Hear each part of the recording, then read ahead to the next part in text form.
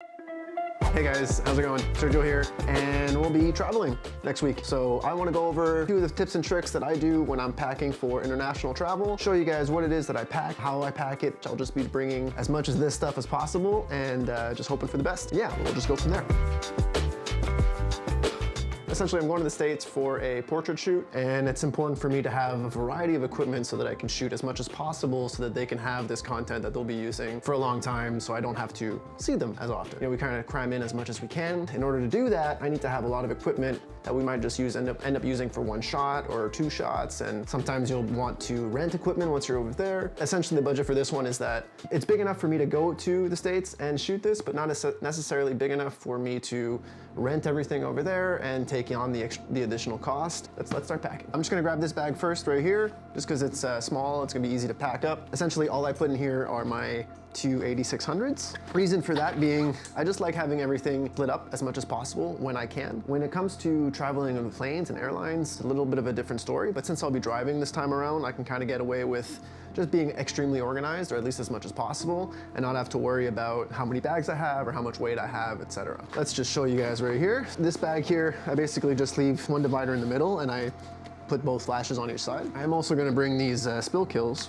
We'll set these aside for later. Batteries are charged, so I'm just gonna leave it at that for now, but I'm also gonna bring a charger, obviously. So first flash is in, there we go.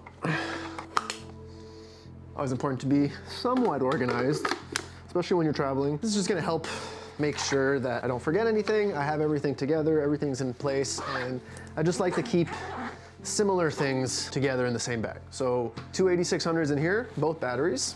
What I'm gonna do now is I put them in the front pouch over here. By the way, this is a low pro bag. Man, I've had this bag for so long. I've had multiple iterations of this bag, and literally every time I buy this bag, I find it on Facebook Marketplace for like 50, 60 bucks because people buy a backpack for camera gear and assume that that's like the smallest that they need or something. I don't know, but they just never end up filling the bag. They just need to get rid of it because they spent $400 on a bag because the camera shop told them they had to, and they realize that they don't have this much equipment, so it ends up going on Marketplace. So winner for me. So yeah, like I was saying, front, let's put the charger in here. I have a bit of a charging station on my rack over here that honestly is something I've always wanted to have. It's just been great.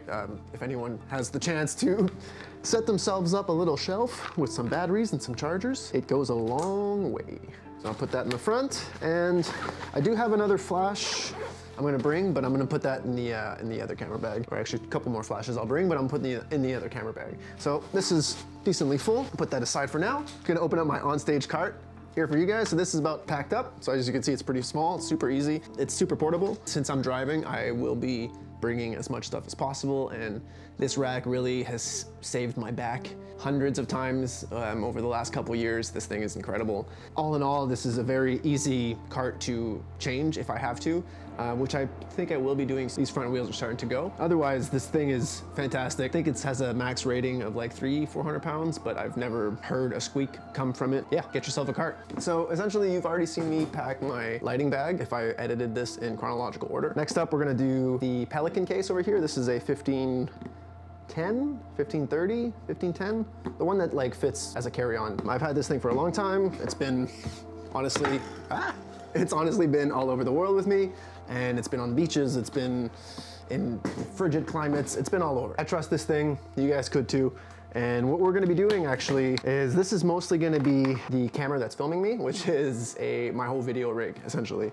So it's gonna be my audio, my monitor, the rig, the cage, all that. So that's going in here as well. However, so since I'll be packing it up later, I also want to bring in my rig building pouch, which just kind of has all my tools and all of the little things, odds and ends that I need for the video specific equipment. I use this, actually this is these are the legs off of my gimbal.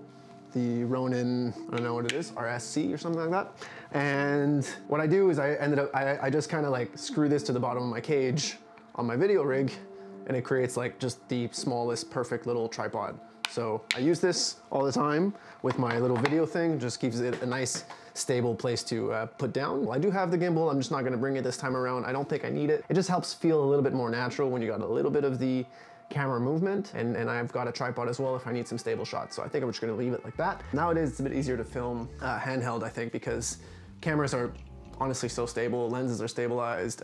We've got software that can stabilize the footage further. We can shoot in 4K, so we shoot extra wide, then we can crop it. Like it's very doable handheld. You don't really need all the gimbals and stuff. So that's what we're gonna go with. We're gonna shoot by hand. Is there anything else that I need? Oh, okay. So I'll bring these guys here. This is a little pouch of 5 batteries for the monitor that I'm watching myself on, essentially. If I keep looking up from the camera, it's because I'm looking at the big screen that shows my own face. So I'm sorry about that, but that's what's going on. All right, and last thing that goes in the video case, it's gonna be just the charger for the batteries. That'll go in here, and as well, like I was saying, I'm gonna put the rest of the camera rig in here once I'm done filming this video. So, all right, so that was the Pelican case, that was the video rig, and the lights so far. So my camera bag of choice is the Think Tank Soft Airport Roller. Big enough to carry all the stuff that I need. It's got the organizational pouches that I want. It's got a spot for my MacBook.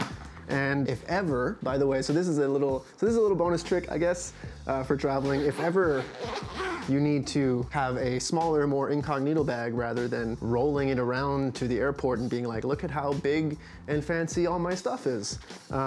You can just pop this down, take those straps off, and wear it like a regular backpack. Now, I know it's a big and awkward looking backpack, but when you're checking into the airport, having a backpack on and a carry bag, or even just the backpack on, they're less likely to be like, ooh, that looks big. It's a backpack. So they don't really think about it when they're checking you in. So just be mindful if that is an option that you need. I've used it a couple times, not often, but I have used it and it is useful. But yeah, I do like the very soft rollerblade wheels that still going to this day. And yeah, so let's just pack this guy up.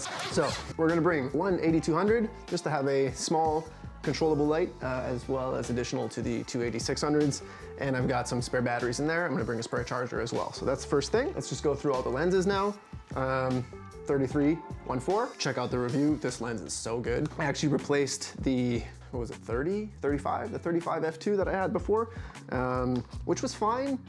It was cute, it was fine. It just wasn't spectacular, which is not necessary, but shooting with this 1.4, even at f8, is like, oh yeah, that's what detail is. You know, it really is fantastic.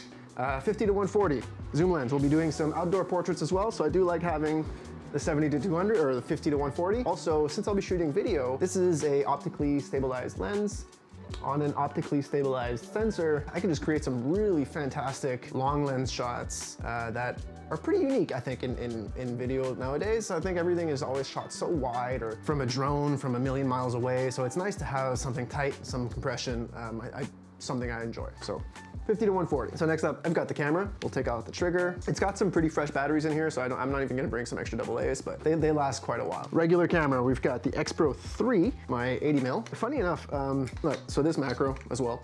I sold a lens on Facebook Marketplace a few weeks ago. Buyer was like, oh, you don't have a lens cap for it. I'm like, oh yeah, you're right. I have misplaced it. It's so rare that I use lens caps, and it's in looking for that lens cap, I ended up finding a few others, and there's some that I still haven't found because I don't use lens caps. It's pretty useless, in my opinion, at least in my 12-year experience. I haven't noticed any difference. The outer coating on this is harder than the plastic that you're putting on top of it. So just be careful with your stuff. Don't put it in the same pocket as you would put keys, I guess. Like, don't put keys in your bag, but even at that, like, what are you doing? Are you purposely trying to scratch the lens? Like, don't worry, it'll be fine. Just be ever so slightly mindful about your lenses. But yeah, honestly, don't worry about it. Don't worry about lens caps. Don't worry about any of that shit. It really is like pretty much useless. This is the other little flash I was telling you about. So this thing is so cute. Little pop-up Fuji flash. This is gonna be used, oh, it's got EF-X8, I guess that's the name of the flash. This is gonna be used because I need to do some kind of inconspicuous looking photos, kind of like street photography, but staged essentially. But I want to be able to be as discreet as I would be if I just was shooting street photography. So I'll be shooting with the X Pro 3, probably the 33, or maybe my 28, and this little guy, just to create a little bit of on-camera flash, the very Terry Richardson style of photography. So let's just do a little bit of snapshotty stuff like this. We'll put that up there. I'm also gonna come here and grab, since I was just talking about it, the 18, the 28mm. This little guy, I mean, even if I don't usually often use it for portraits. Sometimes I do, not often. But even if I don't use it for portraits, I'm definitely gonna be shooting some street photography here in the States, or there in the States when I go, because I just love being able to explore a new city. I've been there before. I'll probably keep it a secret for this video, but the next video you'll see will be me there shooting, and I'll try to do some on-camera walkarounds and stuff like that for you guys to see, so stay tuned for that. Just to show you guys exactly what I'll be doing, I'll be shooting with the GW690 and a couple rolls of film. We'll do some street photography. We'll also do a couple portraits. I've got some fancy Portra 400 back when it was only $16.99. I think it's actually expired by now. Oh yeah, it is. So we're gonna be shooting on some expired Portra 400. This little professional 6x9. So this will be pretty interesting. It's got a little hot shoe on the top, so I'll probably end up mounting my phone, and when I'm walking around or when I'm shooting the portraits, I'll show you guys what it looks like. You guys know me by now, quite obviously enough. We'll be taking a tether cable. I don't shoot without it. No matter where I am, what I'm doing, as much as possible, I'll be shooting tethered because it's just the better way to go and to ensure that you're actually getting the shots you think you're getting, not just chimping in the back of a 3-inch screen and being like, oh yeah, I totally got it. Second most important thing, gray card. Make sure our colors are accurate, make sure everyone's skin tone looks good. Up here, I've got an extra hard drive that just pretty much lives in here. I've got some business cards, and I've got an extra little a spigot. I feel like I always am looking for an extra spigot, and it's just good to have them randomly throughout all of your bags. I've got one on this cart, I've got some over here, and I've got another one I think in the Pelican case and one of the dividers at the top that I didn't show you guys. So there's always a reason to have a spigot on you, so make sure you do. Yeah, okay, so I think that's it for camera bag, minus the laptop that's gonna go on the top. Move on to the grip and stance bag. So let's do that. Hey guys, Editing Sergio here. This video is like 25 or so minutes long. That's way too much for my own face. So I'll just cut it in two and I'll release it in like a day or two. I'll see you in the next one. Peace.